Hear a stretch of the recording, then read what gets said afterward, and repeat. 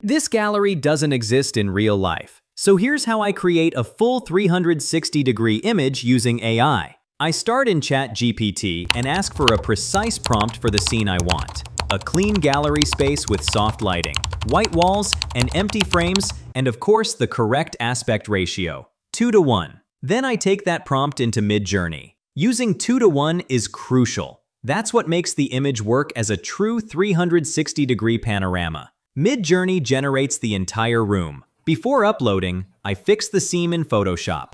I duplicate the layer, shift it so the edges meet, and use Photoshop's AI tool to blend everything into one clean panorama. Now the fun part, I upload the image into the third product. It loads instantly inside our virtual gallery, and you can rotate and explore the whole space in full 360 degrees. And that's how an AI-generated image becomes a complete virtual gallery scene.